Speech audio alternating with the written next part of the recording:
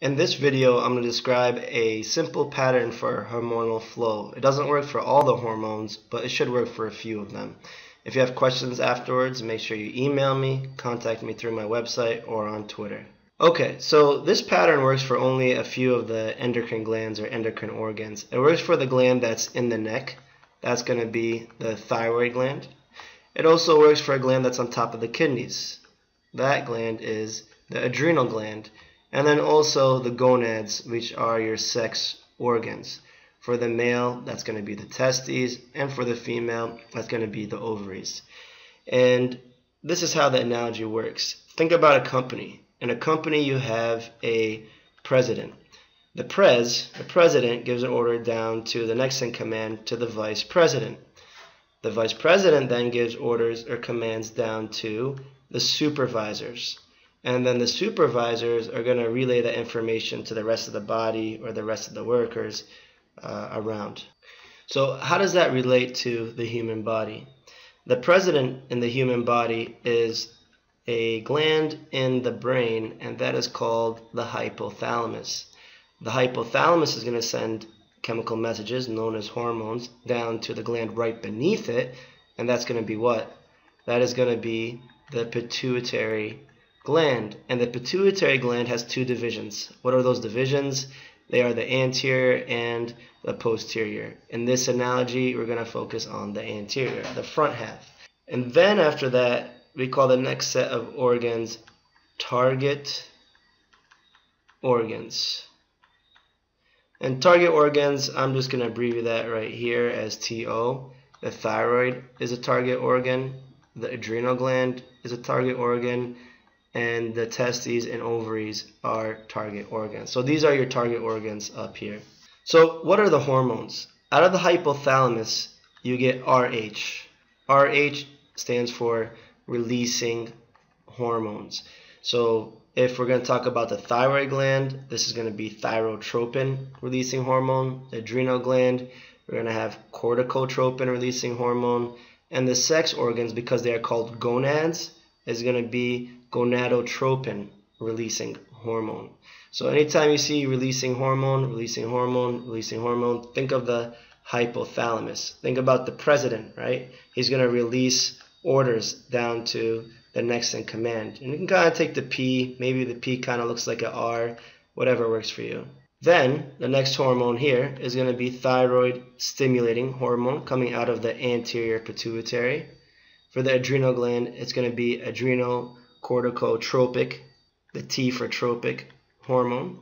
And here we're going to have two. We're going to have FSH and we are going to have LH, also coming out of the anterior pituitary. Again, follicle stimulating hormone and luteinizing hormone. When TSH gets to the thyroid gland being the target organ, it's going to stimulate the release of T3 and T4. T4 also known as thyroxine. And then these hormones are going to take effect on the rest of the body. For the adrenal gland, ACTH is specifically going to stimulate the release of cortisol from the adrenal gland. Cortisol coming out of the zona fasciculata of the adrenal cortex. For more info on the adrenal gland, watch my video on the adrenal gland. FSH is going to have a different effect because we have different sexes. We have the male sex and we have the female. To remember this sign as female, just think about it. It kind of looks like a little handheld mirror that a female would use. This definitely looks like a male, and you can figure out why. Anyways, FSH, what that's going to do in the female first is F, follicle. It's going to stimulate the maturation and the development of the follicles. In the male, the follicles would be the sperm. LH, in the male, I'll bring the arrow down a little bit more, is going to stimulate the production of testosterone. LH in the female is very important to know that it stimulates ovulation, which is the release of an ovum halfway through the menstrual cycle. Also the production of progesterone, amongst other things. Two last things to discuss. I'm going to put some numbers here, 3, 2, and 1.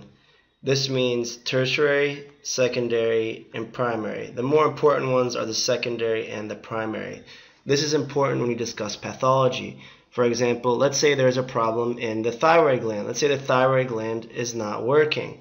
If it's not working, this would be primary, because it's at the level of the target organ right here, primary hypothyroidism. If it was producing a lot, it would still be primary, but it would be hyperthyroidism. Hyper versus hypo. But I'll make a different video describing the pathology of the endocrine glands. If the problem was up here, let's say the pituitary gland had a problem, then it would be a secondary hypo or hyperthyroidism. The last thing to discuss with this analogy is, let's say, all right, the president, he's going to give orders to the VP. The VP is going to give orders to the supervisors, just like here, right? TRH is going to stimulate TSH, which is going to stimulate these. But let's say these workers are overworked. Let's say they're doing way too much work. They can't handle it. There's way too much hormones being produced. So what are they going to do? They're going to want to tell, the people above them in command to stop letting us work. So we're going to go back up here and tell the vice president, stop. These two arrows mean stop. Stop, I don't want to work anymore. And also tell the president, just in case the VP doesn't get the message, to stop. That's what's happening here. If we have too much of T3 and T4, it's going to inhibit TSH, and it's going to also inhibit TRH. We call this feedback, right? We're giving feedback to our supervisors, but because we're causing it to stop, we call it negative feedback. There is also positive feedback as well, but I'll discuss that in another video. Thank you, and if you have any questions, make sure you email me. Contact me through my website or on Twitter. Take care.